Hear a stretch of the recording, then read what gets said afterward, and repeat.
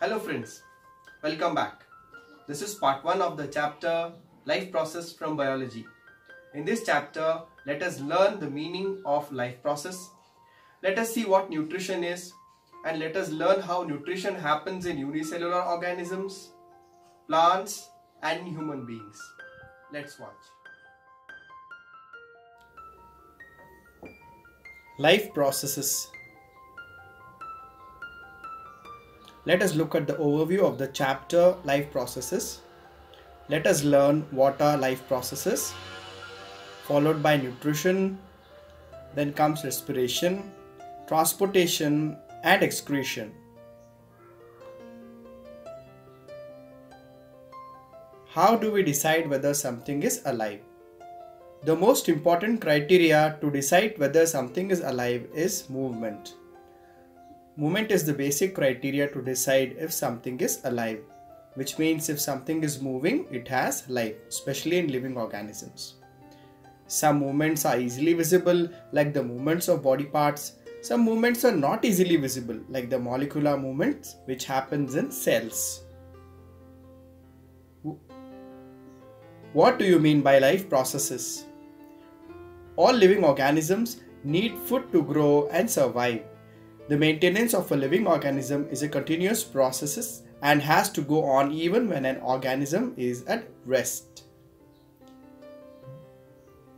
The basic life processes are nutrition, respiration, transportation, and excretion. It's a continuous process. First, take a look at nutrition. Most of the activities that we do every day, like walking, running, reading, lifting objects, etc., need energy. And what is the source of energy? The source of energy is the food we eat. We consume food and that becomes our source of energy. Well, then how do organisms get their food? Do all organisms get the food in the same way? As a question we will answer. All organisms need energy, but they acquire this in different ways. What are those ways? Let's learn. In modes of nutrition. Modes of nutrition are of two types. One of them is autotrophic, another one is heterotrophic. So what are autotrophs? Autotrophs are any organism that are capable of producing their own food using light, energy, water and carbon dioxide. Example, green plants, bacteria, algae, phytoplanktons, etc. So they are the organisms which can produce their own food. Carbon and energy requirements of the autotrophic organisms are fulfilled by photosynthesis. So all the green plants that we see, they get their food by the process called as photosynthesis. We have studied this in earlier classes also. Let us look at this once again. So what is photosynthesis? Photosynthesis is the process by which plants prepare their food by using carbon dioxide and water in the presence of sunlight and chlorophyll. The food is prepared by carbohydrate which is stored in the form of starch. Oxygen is released in this process. So there is this equation of photosynthesis. 6CO2 plus 12H2O gives rise to C6H12O6 plus 6H2O plus 6O2 in the presence of sunlight and chlorophyll is formed. Dear students, we know about photosynthesis. It's a process by which the green plants prepare their own food. Have a look at this equation. You will have to write it down and remember it. Keep practicing this equation. So let's see how is this process of photosynthesis taking place. Photosynthesis takes place in three main steps. First one, absorption of light energy by chlorophyll, conversion of light energy into chemical energy, and splitting up of water molecules into hydrogen and oxygen. The water molecules are split into hydrogen and oxygen. And the third one is reduction of carbon dioxide by hydrogen to form carbohydrates. Well, then what's chlorophyll? These are the green pigments present in leaves. If we observe the cross section of a leaf under a microscope, we can see cells containing green dot-like structures called chloroplast, which contain the chlorophyll. That's a diagram of chlorophyll. Dear students, please take a note of this.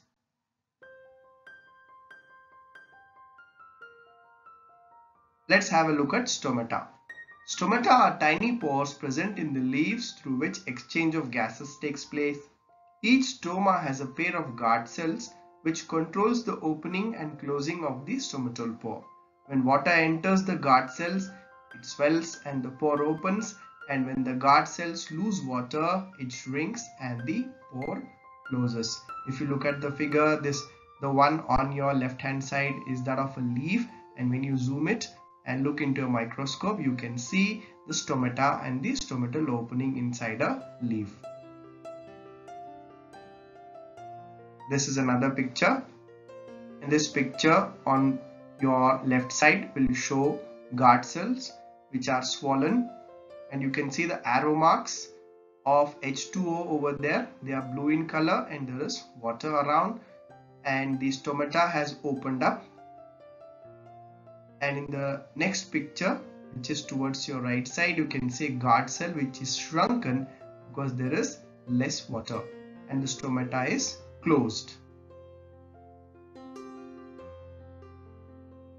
So let's take a look at another type of nutrition, which is heterotrophic nutrition. There's a lot of variation in the way organisms obtain their food. The way the food is processed is also different.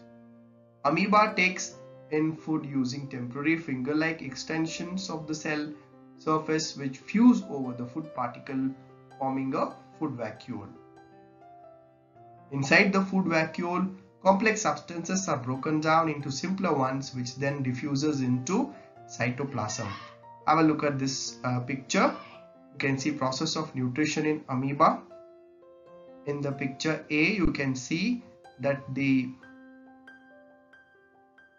food particle is outside here, and slowly as you keep on looking from this, as we move to picture B, the food particle is almost taken inside, and you can see the layer with the food which was outside has now slowly come inside, and by the time we move up to D, we can see that a fresh food vacuole is formed. This is the process by which heterotrophic nutrition happens. Let us take another example.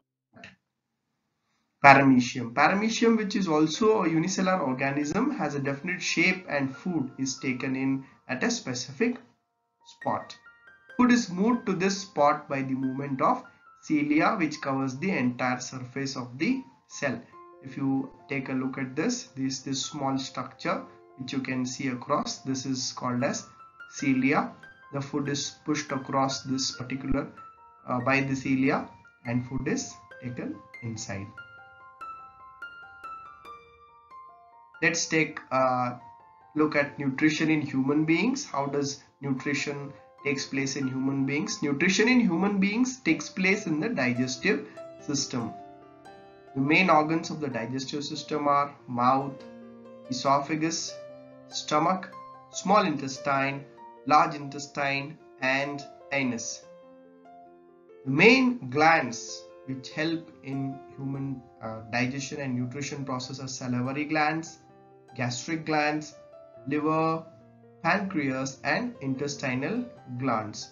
So the nutrition process begins here in the mouth, the buccal cavity, and completely ends up in the anus. So we'll study each organ one by one.